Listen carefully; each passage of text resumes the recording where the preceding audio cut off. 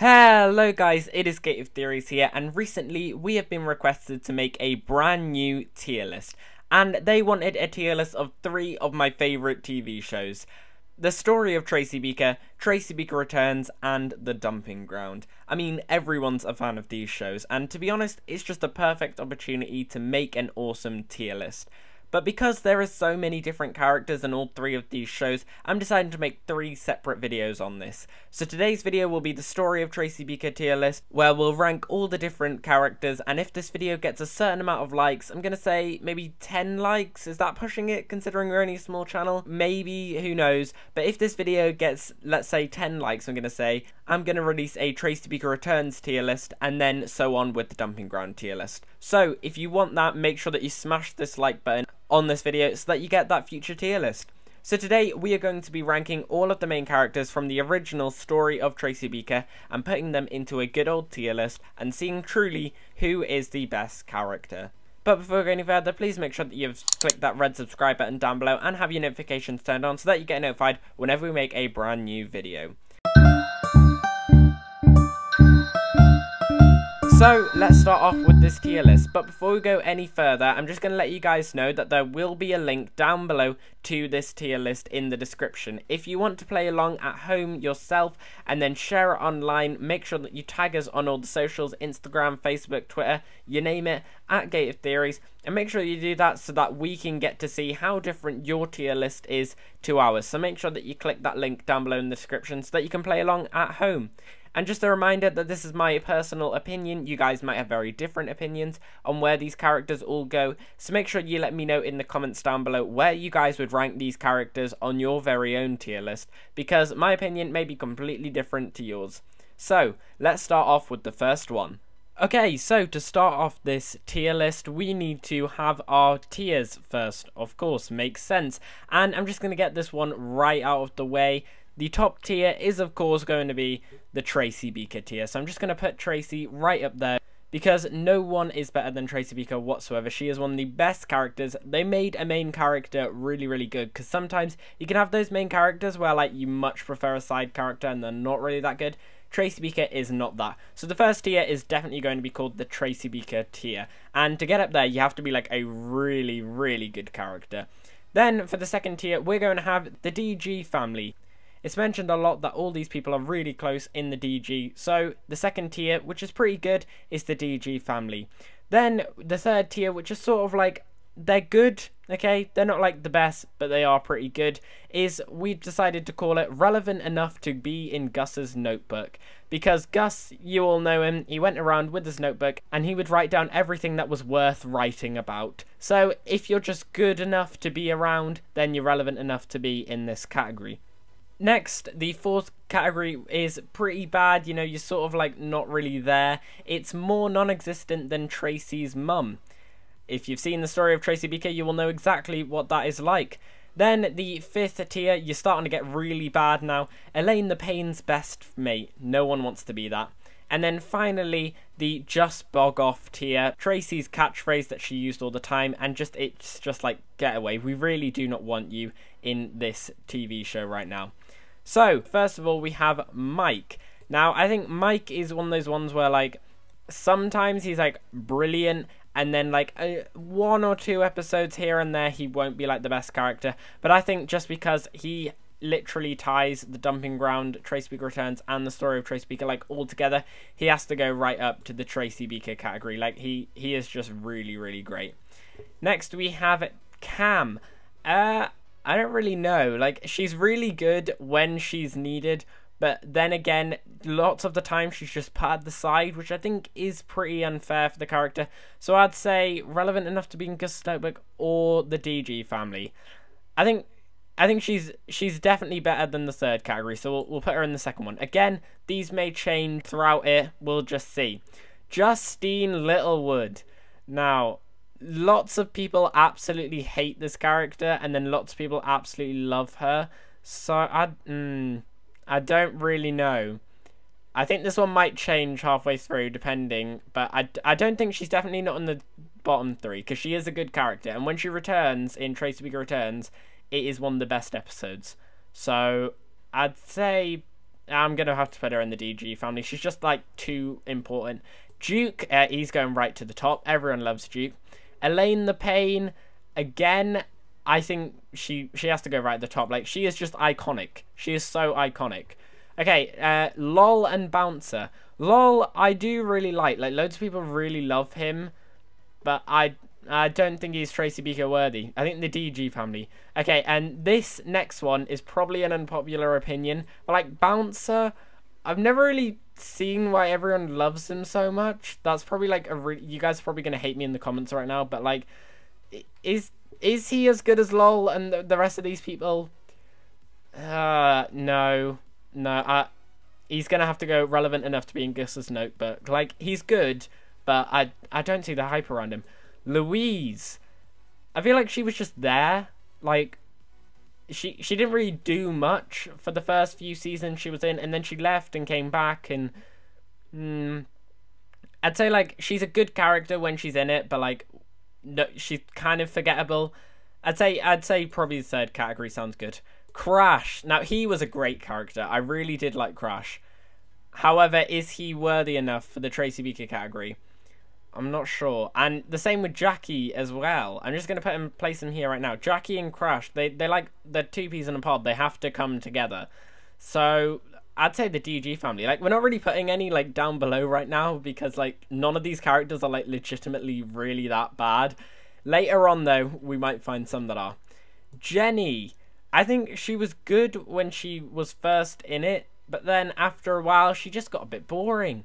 So I'd say probably relevant enough to be in Gus's notebook.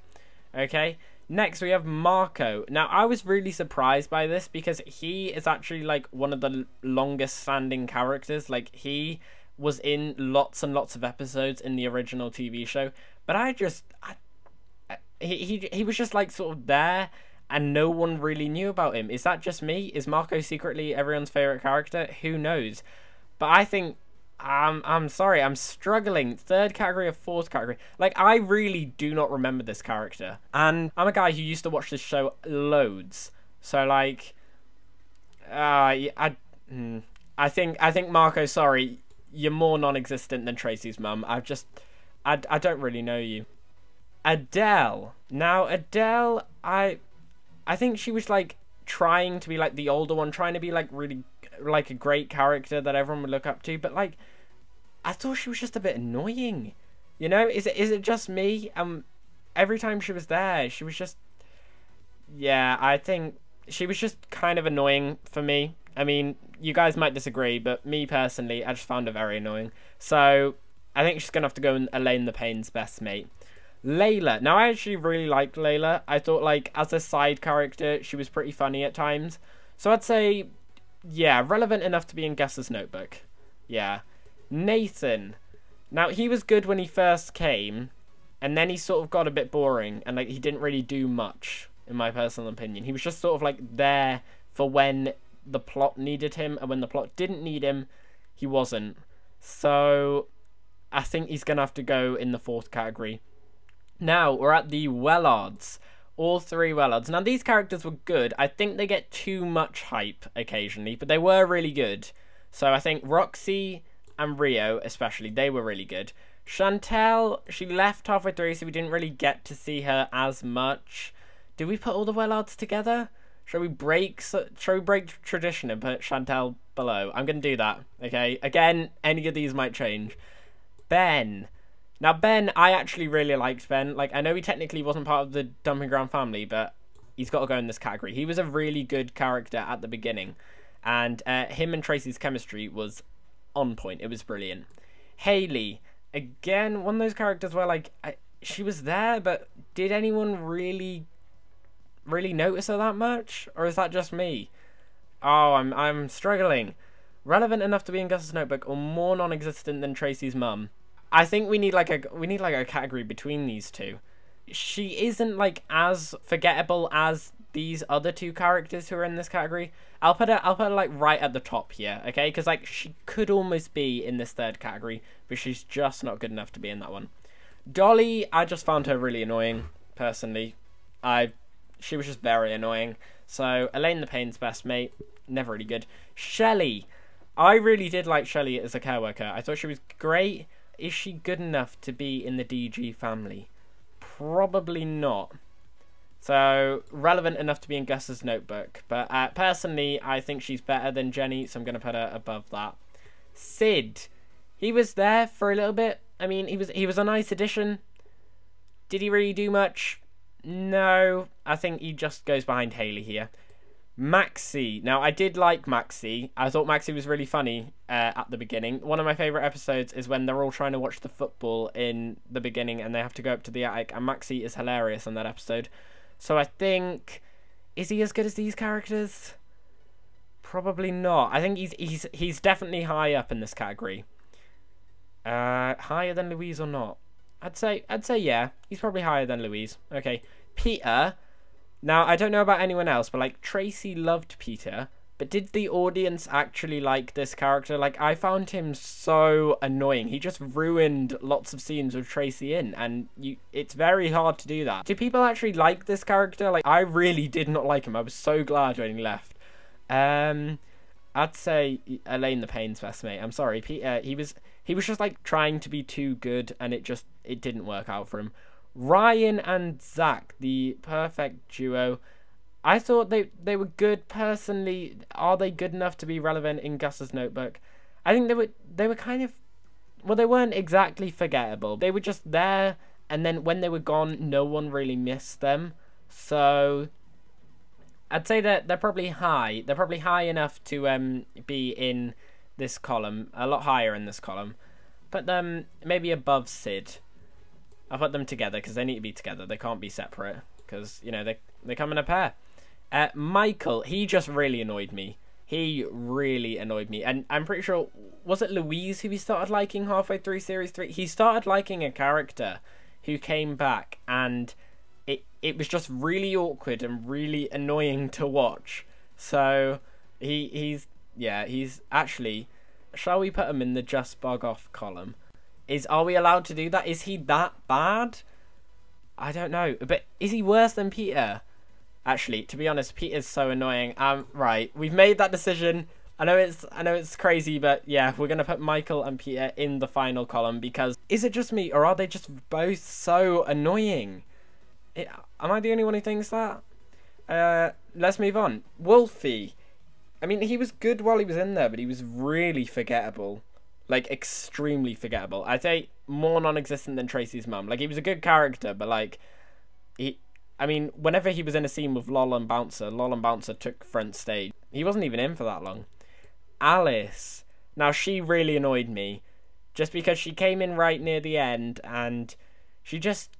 Was she really that good? She was similar to Adele, and they both kind of annoy me, their personalities. So I'll put Alice with Adele. Amber. Now, I did like Amber when she first came in. I thought she was a great addition. But was she good enough to be part of the DG family? I'd say relevant enough to be in Gus's notebook. I agree with that. But a bit higher. I'd say she's probably the highest here. Sorry, Bouncer. You're going back there. Rebecca. Now, I think I really did like this character. But it's very unfortunate that she was only in for one season at the very end of season 5. Because in that season, she was actually, like, really good. Like, I really did enjoy her. But was she good enough to really be any higher than this? Does she go above Amber? I'd say she just goes below Amber. It's a shame. I think she would have been higher for me. Except from she was only in one season, so we didn't really get to see her much. Millie, scary Millie. Yeah, well, she's very scary. She was just annoying.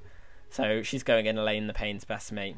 But anyway, guys, that is our finished Story of Tracy Beaker tier list. Now, you can see down below there's lots more characters from Tracy Beaker Returns and The Dumping Ground. If you do want to see those tier list videos coming up soon, make sure that you smash the like button on this video and subscribe to the channel. And then if this video gets to 10 likes, we will release the Tracy Beaker Returns tier list and we will add those characters onto this already awesome tier list.